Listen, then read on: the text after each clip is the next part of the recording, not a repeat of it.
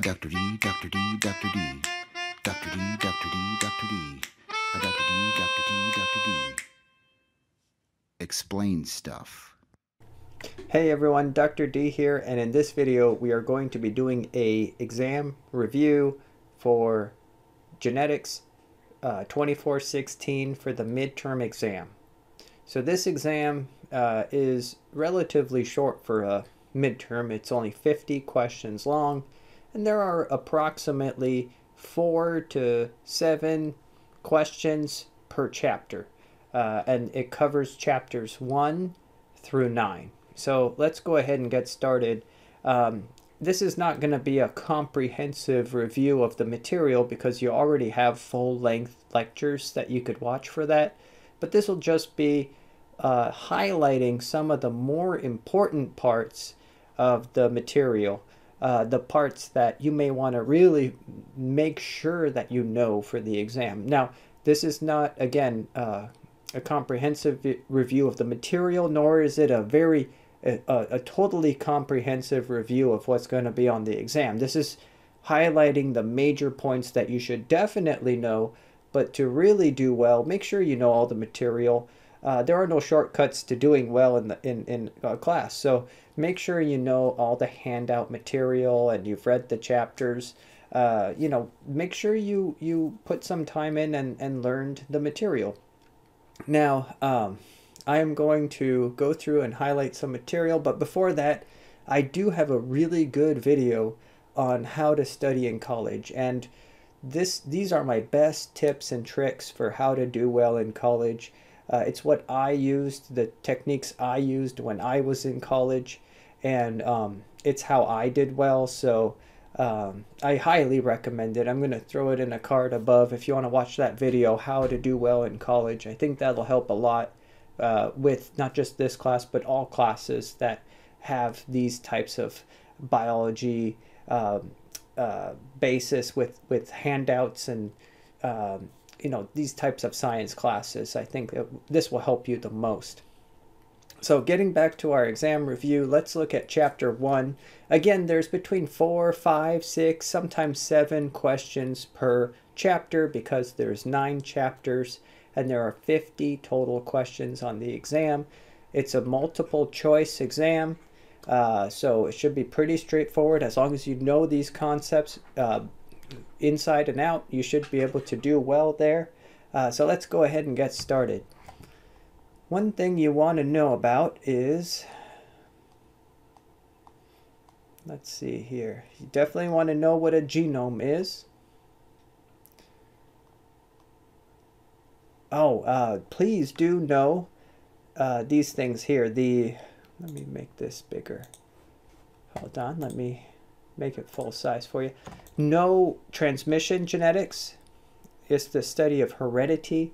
Molecular genetics concerns the chemical nature of genes, and population genetics. This is the looking at basically evolution. Fundamentally, it's the study of evolution. Okay, so please make sure you know those things. What else? Remember we talked about genetic model organisms. Definitely know about genetic model organisms. Know which ones would be the best, which ones are not good, and why. What else do we have? The basic principles of heredity. Remember some of these founders we talked about, like Mendel, like Darwin. Know their contributions. So what did Mendel bring us? What did Darwin bring us? What did Borlaug bring us? Etc. So if you see a name, just try to understand their contribution. What else? Do you remember all of these old debunked theories? Let's go to the debunked theories here. Pangenesis, preformationism. I know they're not valuable anymore, but they do speak to some of the early misconceptions of genetics. So do know, for example, inheritance of acquired characteristics. What does that mean? Blending inheritance. What does that mean? And, and these are defunct, right? These are disproven concepts. And then do you know these terms? Remember the terms that you needed to know? Genes, alleles, traits, phenotypes, so you should know those terms for sure, What else do we need to know?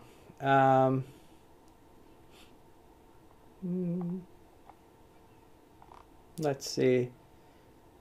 So chromosomes, no chromosomes. And then do you remember chromatin is DNA plus histones?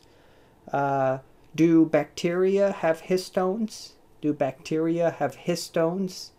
No, they have some histone-like proteins, but they don't have histones. Remember that? Do archaea have histones? That's a trick question. Do archaea have histones in their chromatin? Some do. Yes, you should know. Some archaea do. Okay, so only archaea and eukaryotes have histones in their chromatin. Bacteria do not have histones in their chromatin. What else? Let's go on to chapter 2 notes. What do you say? Chapter 2 notes.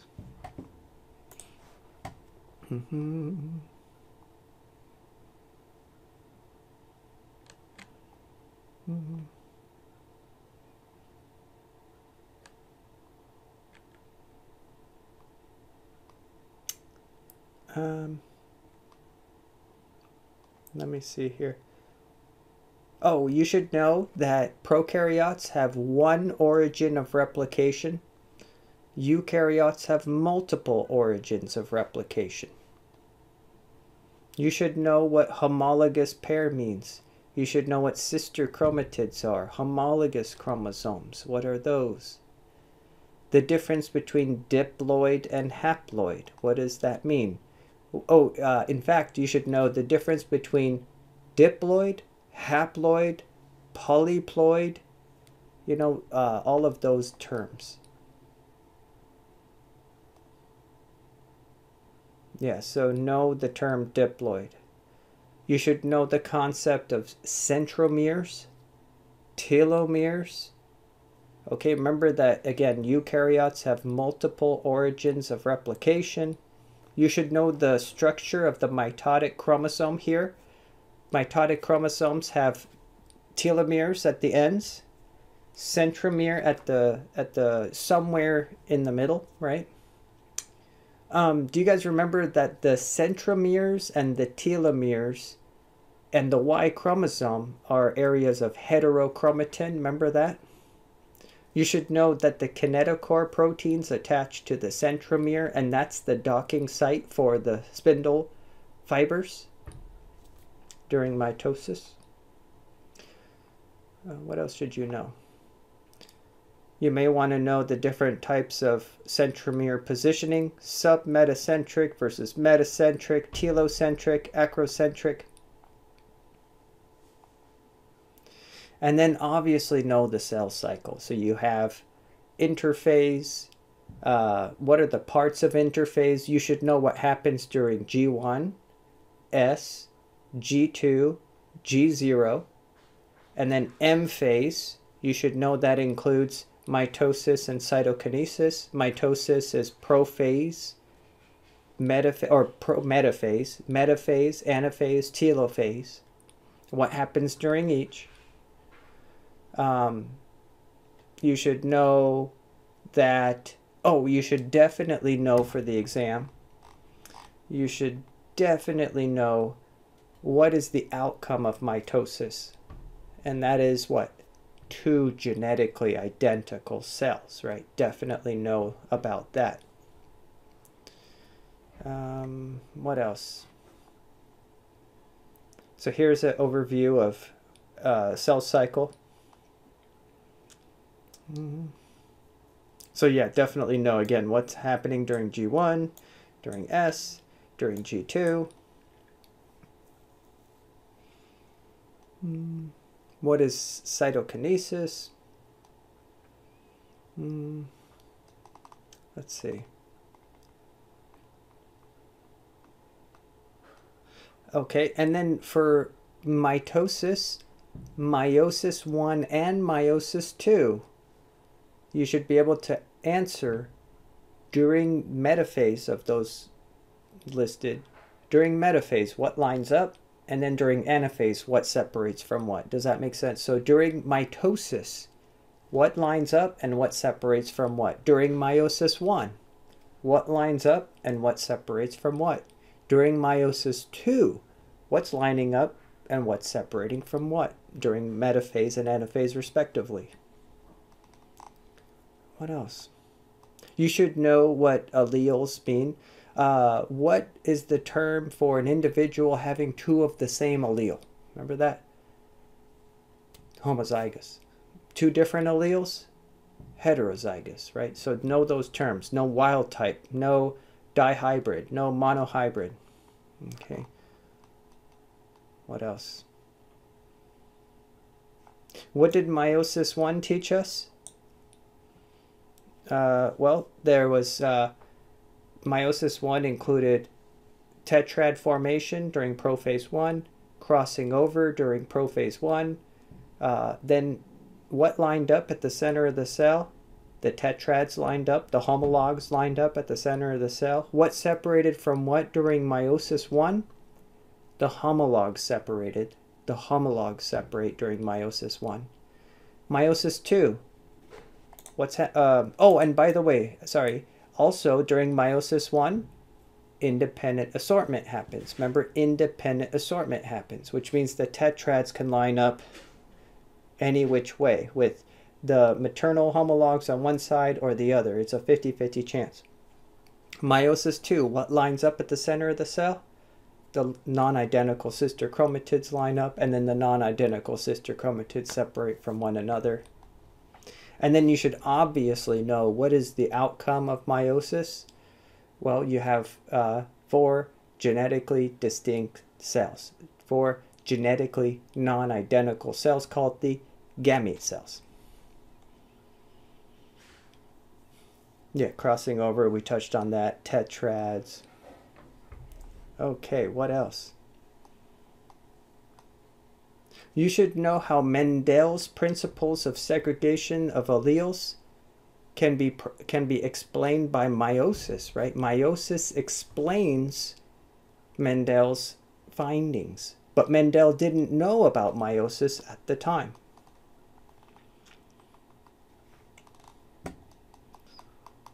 What else?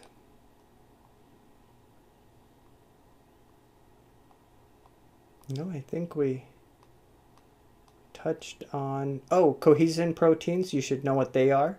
Remember, these are the proteins that hold the sister chromatids together at the centromere. But it appears that it's not just at the centromere, maybe along the sister chromatid pairs, but it does hold the sisters together, right? So cohesin proteins hold the sister chromatids together. Okay. And that's that. Let's move on to chapter 3. So far, not too bad, right? It's not too bad. Let's go to chapter 3 and see what kind of material we have here to learn. This was a fun chapter. Don't forget, I do have all these reviews from 1406 if anything's confusing. Gregor Mendel, you should know that he used the pea plant, Pisum sativa, to study heredity. He's the father of modern genetics. You should know that he is the reason we understand how heredity works. The basic principles of heredity is because of him. You should know all of these terms: gene, allele, locus, genotype, heterozygote, homozygote, phenotype, or characteristic. You should know, again, what are alleles, what are homologous chromosomes, what is the difference between a locus and an allele. Okay, you should know these conclusions of monohybrid cross. The monohybrid cross taught us the principle of segregation of alleles, right? 2 alleles separate with equal probability into the gametes. And then, do you remember the monohybrid cross? You should know that the monohybrid cross gave us a 3-to-1 phenotypic ratio and a 1-to-2-to-1 genotypic ratio. Remember all that?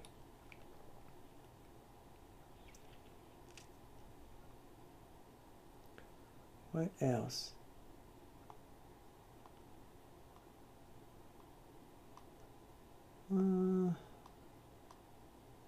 Let's see here. Oh yeah, and do you see how it's meiosis that explained Mendel's findings about the segregation of alleles? And then what else? You may want to brush up on the addition rule, the multiplication rule. When would you apply each? Know these phenotypic ratios. So if the parents are big A, little a, whoops, I can't use my laser.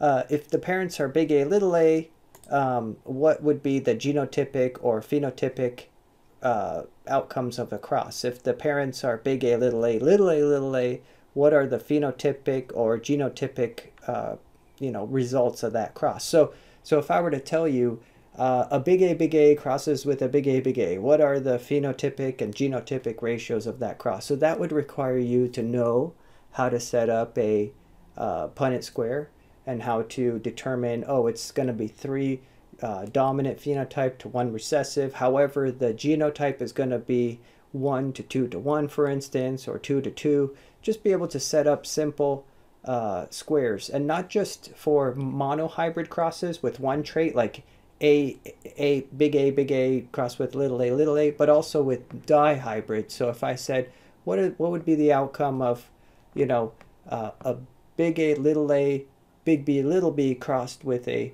little a, little b, little b? Be able to set up dihybrid crosses as well. Now remember this, the dihybrid cross taught us the principle of independent assortment. And when you're talking about independent assortment, you need to know that you're dealing with 2 pairs of alleles, 2 different traits. So it involves the assortment of 2 different gene pairs. Does that make sense? 2 different gene pairs. So P color and P shape, for instance.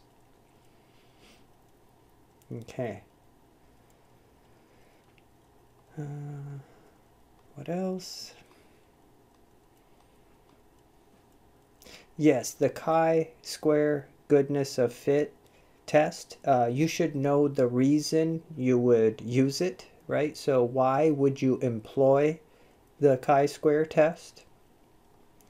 But I'm not going to make you do a bunch of math with chi-square. I'm not going to give you a ton to plug in. You're not going to need a calculator or anything for the exam. I want you to know what degrees of freedom mean, why you would employ the goodness of fit test, what does the p-value mean, what is significant and what is not. Remember, a value of 0.05 p-value or less is significant, which indicates a real difference, whereas a value above 0.05 is due to chance. It's not a significant difference, right?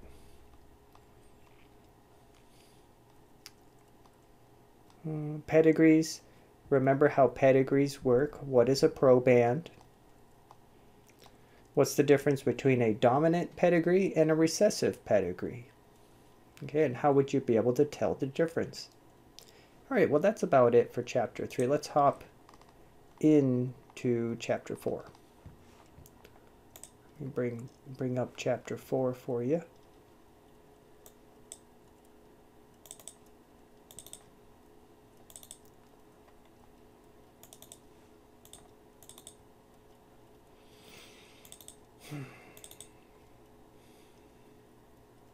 All right, chapter 4. Remember the difference between the X and the Y chromosomes.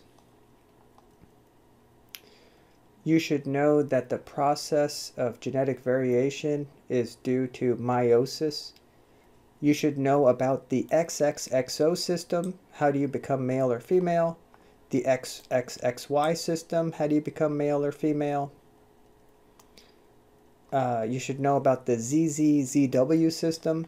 How do you tell the difference between the males and the females there? And genic, or the genic system. How do you know the difference between the male or females there? There's no obvious difference in chromosomes of males and females. Let's see, what else? You should definitely know about the SRY gene. This determines maleness.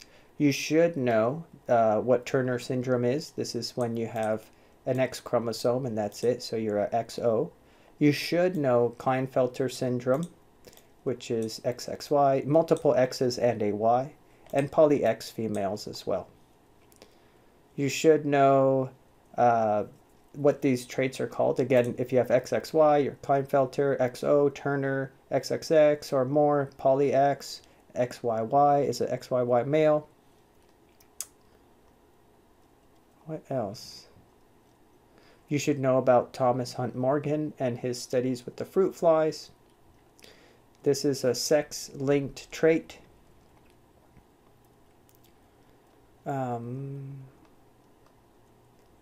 What else?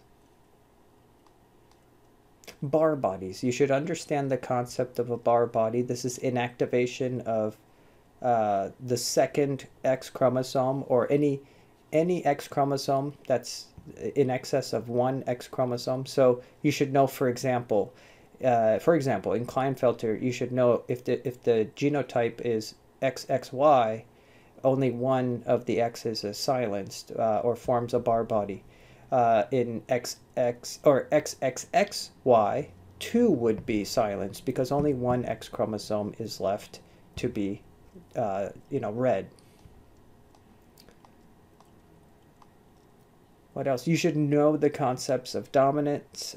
So complete dominance, incomplete dominance, codominance. Definitely know that. You should know the definition of these forms of dominance. You should know, so for example, if I gave you an example and I told you the outcome, you should tell me, is this incomplete dominance, complete dominance, or what? You should know definitely the definitions of penetrance and expressivity. So if I give you an example of penetrance, you should be able to tell me that's penetrance. Or if I give you an example of expressivity, you should say, oh, that's expressivity. So know the difference between the two. Gene interactions, you should know the gene interactions. You should know, definitely know epistasis. So what is the definition of epistasis? Okay. You should know the difference. You should know for the exam the difference between sex-influenced characteristics versus sex-limited characteristics, and also know what cytoplasmic inheritance means.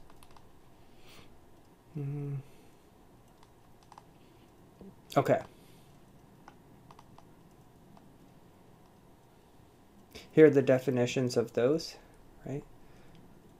Maternal effect, with imprinting. You should probably know that. And then the temperature-sensitive alleles. That's kind of interesting. Oh, and yes, do know the difference between polygenic and pleiotropy. Polygenic characteristics and pleiotropy. All right, very good. Let's move on to Chapter 5. All right, Chapter 5. Let's see what we've got here.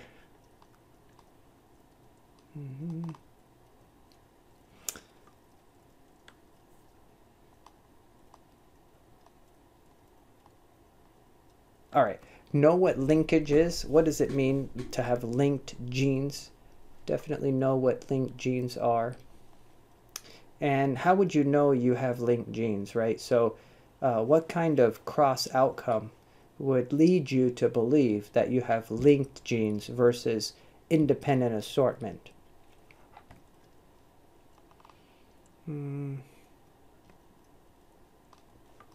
What else? Yes, you should know this concept right here, that when crossing over takes place, do you remember that there's a tetrad, but the crossing over is only occurring between 2 of the 4 chromatids of a homologous pair? Remember that. That's very important to understand. So 2 of the homologs are untouched. They do not participate in crossing over in the tetrad. The other 2 do. What else?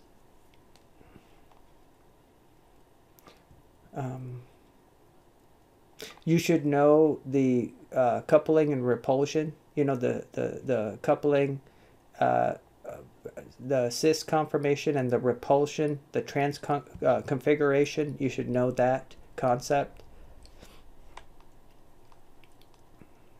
Okay.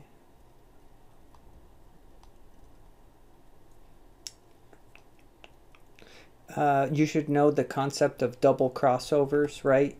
So, for example, you should know that with double crossovers, that's going to be the least frequent outcome of a cross, right? If when you're studying 3 different, let me show you. When you're studying 3 different alleles, the least common cross is going to be your double crossover event, isn't it? Because it's the middle. It's the middle. I can't use my laser. It's the middle allele. The middle allele is going to be your least common swap because it requires a double crossover event. Remember this image here? It was spineless and scarlet ebony. This was your double crossover event of the allele SS. That was the least frequent outcome of this cross, with only 5 and 3 progeny respectively, and that's because it required a double crossover event, right? So double crossovers are the least frequent in these types of crosses, least frequent outcome. Again, no repulsion versus coupling.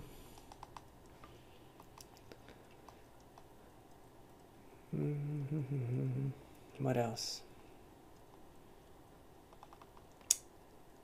That should be it from this chapter. Basic principles there. Okay.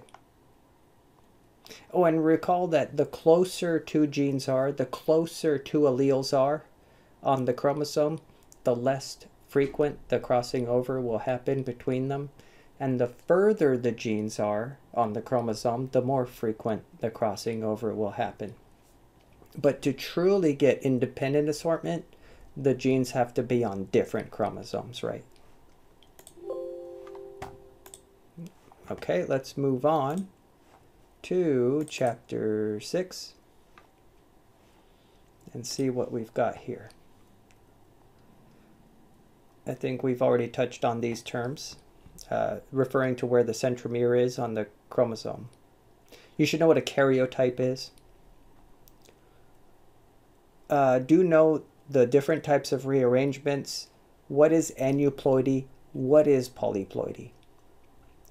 So the different types of rearrangements we've discussed was duplications, deletions, inversions, translocations. Know the definition of each. What is a duplication? What is a deletion? An inversion? And a translocation.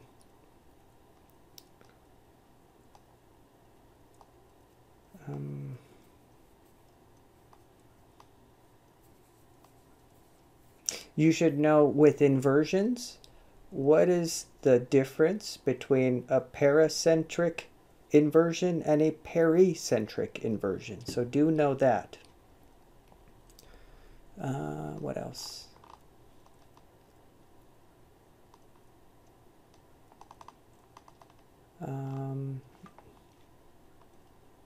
Translocations. Know what occurs in a translocation. You can have non-reciprocal translocation, reciprocal translocation. The difference between aneuploidy and polyploidy.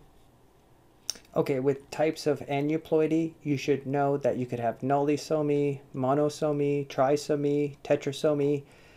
Could you have loss of 2 homologous chromosomes in aneuploidy? The answer is yes. You can have an extra chromosome in aneuploidy. You could be missing a chromosome in aneuploidy. You could be missing 2 chromosomes, so homologous chromosomes in aneuploidy. As long as you're not gaining an extra set of chromosomes or losing an entire set of chromosomes, because that would be polyploidy, right? Polyploidy. Let's see. You should know what non-disjunction means, right? This is the failure of separation of chromosomes, proper separation of chromosomes during cell division, either mitosis or in meiosis. What else? Okay, those are about it. Let me see.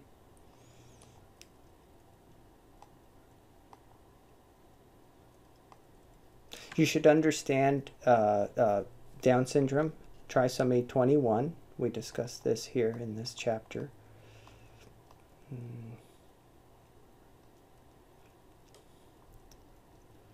What else? Polyploidy, again, you should know the concept of polyploidy.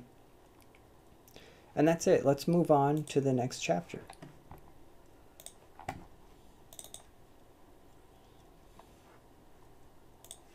All right, chapter 7. Let's see what we have here. Advantages of bacteria and viruses.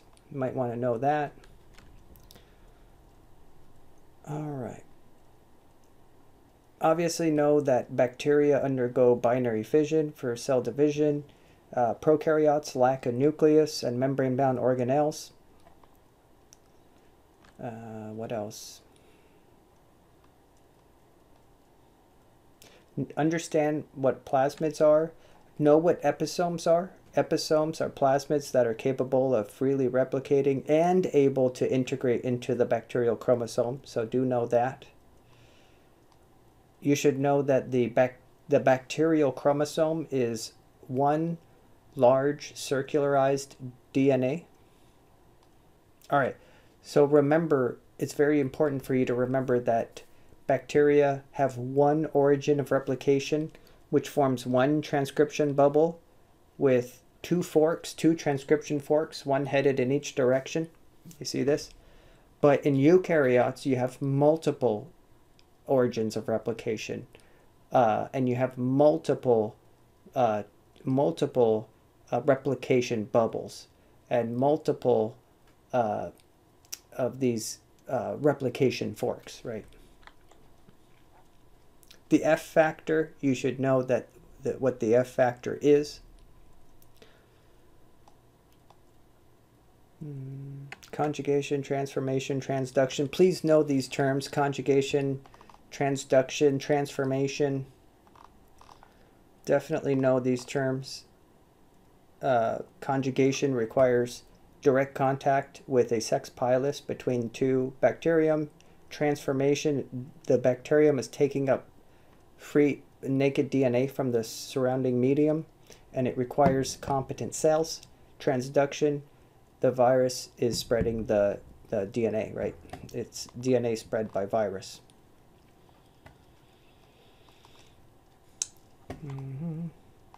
What else? All right, you should know what F plus cells are, F minus cells, sex pilus. In conjugation, you should know what an HFR cell is, an F prime cell. You should know what an F prime cell is. Okay. You should know the outcomes of conjugation. So for example, what happens in mating between an F plus and an F minus cell? What is the outcome? What is the outcome between an HFR cell and an F minus cell? And what is the outcome of a F prime cell and an F minus cell?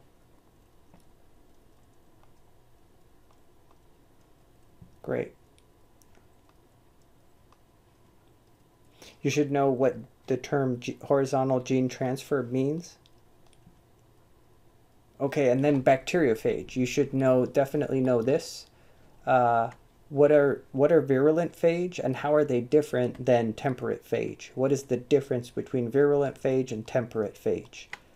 Remember, temperate phage have two life cycle choices, either to enter lysogeny or the lysogenic cycle or to enter the lytic cycle, right? Okay. You should know what plaques are. Remember, we talked about plaques. These are areas of where lysis happened with the bacteriophage. The bacteriophage entered the lytic cycle and destroyed the bacterium. And these plaques are clearings in the agar that you can see and count, right? So you should know what plaques are for the exam. Excellent. Let's move on. Next chapter. Chapter 8. We're getting there. 2 more chapters. This one and 9. Let's see what we need to know here. We should know the X-ray crystallography. We should know how this study was conducted by who? By Rosalind Franklin. We should know the structure of DNA for sure. What is a nucleotide? What are the parts of the nucleotide? What's the difference between a ribose and a deoxyribose? Know this for the exam. Remember, ribose has a hydroxyl group on the 2' carbon of the pentose sugar. Deoxyribose has only a hydrogen on the 2' carbon, and that's the difference between DNA and RNA's sugars. You should know the difference between purines and pyrimidines. You should know complementary base pairs, right? So if I say, what does adenine pair with? It pairs with T, thymine. In DNA with 2 hydrogen bonds. It pairs with uracil in RNA with 2 hydrogen bonds. If I were to ask you about guanine, you should know it binds to cytosine with 3 hydrogen bonds in both DNA and RNA. If I were to ask you what are the purines, you should say, okay, the purines have 2 rings. They include adenine and guanine. If I were to ask you about pyrimidines, you should know those are the 1 rings, and those include CUT. Remember CUT, the acronym CUT, C, U, and T, cytosine, uracil, and thymine. Phosphate groups are negatively charged. Okay, we should know all this good stuff. We've got, yes, you should definitely understand the structure of DNA. This is a genetics class. You should definitely know the structure of DNA. You've got 2 strands of DNA, each with a 5' end with a phosphate group and a 3' end with a hydroxyl group. Okay, you've got the 2 strands going in anti-parallel. You have to know that the 2 strands are going in anti-parallel directions. So one strand is going 3' to 5' in one direction, the other strand's going 3' to 5' in the other direction. So when you're looking at one end of the strand of the double helix, on one strand it's the 5' phosphate group. On the other strand, on the complementary strand, you would find the opposite. You would find the 3' OH. Okay, you should definitely know that. And you know what else you need to definitely know for the exam? What are the bonds called between the nucleotides? You should know. Right here it tells you a phosphodiester linkage, or also known as a phosphodiester bond. These are the bonds between the nucleotides. Phosphodiester bonds are the bonds between the nucleotides. You have to know that for the exam. Okay, what else? What does antiparallel mean? What do A's and T's? How many bonds do A's and T's form? How many bonds do G's and C's form? RNA, you know, it's also directional with a 5' N and a 3' N. You should know that RNA includes uracil instead of thymine. You should know that there are 10 base pairs per turn in DNA. You should know the difference between A form, B form, and Z form DNA. A form and B form are right-handed. Z form is left-handed. You should know that B form is the most typical physiological state of DNA. That's what you're usually talking about in a cell. You should know what positive supercoiling is and what negative supercoiling is. Okay, what is positive supercoiling? What is negative supercoiling? Great. Oh, and did you notice this? Bacterial genomes do have proteins associated with them, but are these proteins histones? You should know on the exam, are these proteins histones? No, these are histone-like proteins, but they're not quite histones. But you should know that eukaryotes have histone proteins where the chromosomes interact with these histone proteins to form chromatin, and some archaea also have histone proteins. And you should know that archaea and eukarya are more closely related, right? They're more closely related than with bacteria. Does that make sense? What else? Now, euchromatin, know the terms euchromatin, heterochromatin, the histone proteins. You should know that the histone proteins are positively charged. That's why they bind to the negatively charged DNA. What else? So you have the nucleosomes. You should know what epigenetic changes means, or epigenetics means. Centromere structure, you should know centromere structure. You have a lot of heterochromatin at the centromeres, you have heterochromatin at the telomeres, and you have heterochromatin at the Y chromosome. What else?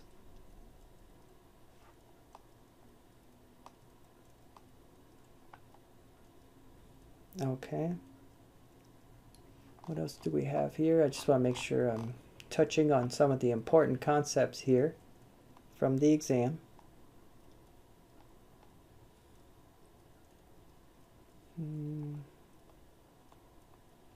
Okay, so let's move on. Let's move on to chapter 9. Let's move on to chapter 9. Oops. That's not the right one. Let's go to chapter 9. Okay, chapter 9. What do I want to know from chapter 9? Again, let's see. Remember that eukaryotes have multiple origins of replication, so they have multiple of these replication bubbles. Multiple replication bubbles, each one with 2 replication forks, whereas in prokaryotes you only have 1 origin of replication, 1 replication bubble, and 2 forks, right? 2 replication forks. You should know that for the exam.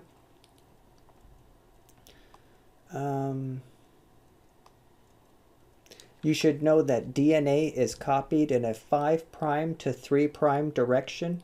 DNA is synthesized in a 5' to 3' direction with respect to the daughter strand of DNA. And remember, the enzyme that accomplishes this is polymerase 3, DNA polymerase 3 in E. coli. Replication can only go 5' to 3'. And then remember, you have leading strand and lagging strand synthesis. These are the reason you have a leading strand and you have a lagging strand. You need to know this for the exam. Why do you even have Okazaki fragments? Why do you have a leading strand and a lagging strand? Well, it's because of the anti-parallel nature of DNA. The fact that the DNA is anti-parallel, that's why you end up with the Okazaki fragments. That's why you end up with the leading strand and a lagging strand. Okay. And you should know, obviously, what the leading strand means. Lagging strand, Okazaki fragments.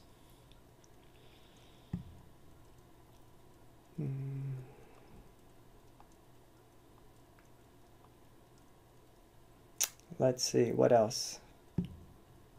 You should know what's involved in unwinding the DNA. You should know what are involved in the unwinding of the DNA. DNA helicase, single strand binding proteins, and DNA gyrase. These are all involved in unwinding of the DNA. Okay, what else?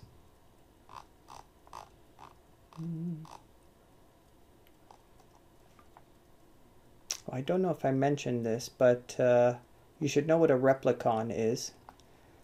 A replicon, where is that term?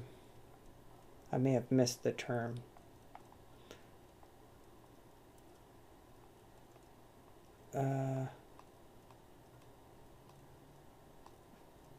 we'll run into it, but you should know the term replicon.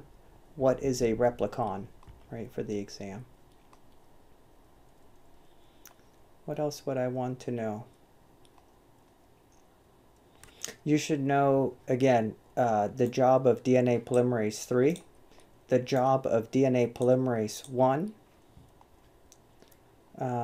which is highlighted here again. You should know the job of DNA ligase. What is DNA ligase doing? Okay, just again, I'm making sure I'm not skipping over a bunch of material.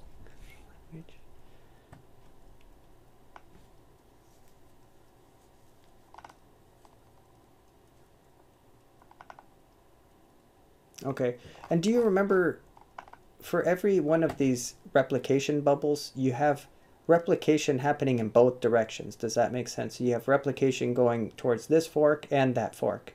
So in each of these replication bubbles, you have bidirectional copying of the DNA. And it's the same in prokaryotes as well. You have one origin of replication, but the copying is going in both directions at the same time. Remember that. Again, you should know what DNA gyrase does, what DNA ligase does. Okay, what else? You should know about the primers, right? Why do you need primers and how do they work? Okay, you should know all about the primers.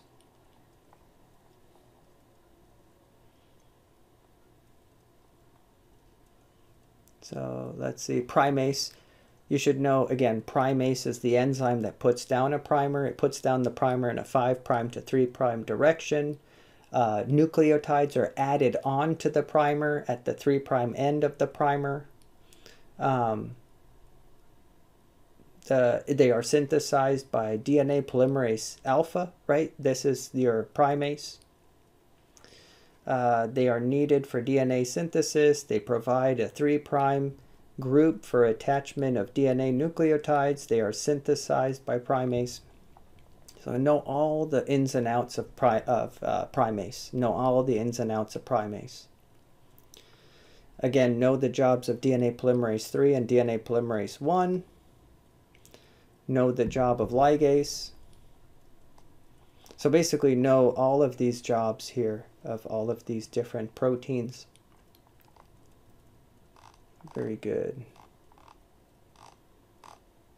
Yeah, that's great. That's great.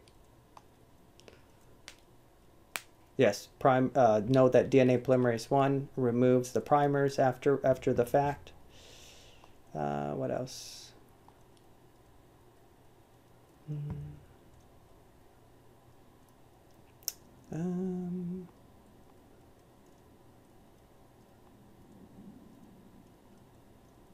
Don't know if we need much else. That should about do it for the exam. The important parts of the exam anyway. Hopefully this helps. Again, please review all of the material. Don't just go off of this review. I may not have covered everything you need to know in this review. What I would do is, look at the handouts, read the chapters, get a good grasp of the material, maybe watch my video on how to study, and really learn the material to do the best on the exam. But if you could do nothing else, at least learn the concepts I mentioned on this exam. And I think you can do it. There's only 50 questions, multiple choice over these chapters. If you've learned your handouts and you know these concepts that I've been kind of touching on during this review, I think you're in good shape. So study hard, hang in there, you can do it, and I'll catch you guys next time. Dr. D, Dr. D, Dr. D, Dr. D, Dr. D, Dr. D, Dr. D, Dr. D, Dr. D, Dr. D, Dr. D, Dr. D, Dr. D, Dr. D, Dr. D.